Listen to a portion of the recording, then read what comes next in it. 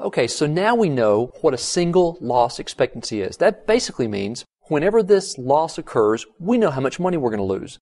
But now we need to figure out what is the annual probability of a loss.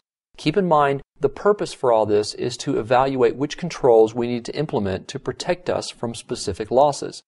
Losses all have dollar figures associated with them because we're doing quantitative risk assessment. So the budgetary folks are interested in how many losses were going to occur in a year, so that's why we stick with the annual probability of loss.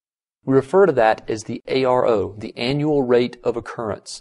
This basically says, okay, I know what my loss is going to be, but how often am I likely to have a disk crash? Well, again, you're going to have to go back to statistics and look at the particular machine classification, look at the history and your usage, and figure out exactly what the annual rate of occurrence will be. It's an estimate of the probability a stated threat will be realized, and it's going to be slightly different for every type of stated threat. Once you know the annual rate of occurrence, the way you calculate the estimated loss of a specific realized threat is simply multiply the single loss expectancy times the annual rate of occurrence, and that becomes the annual loss expectancy. All right, let's take a look at it again.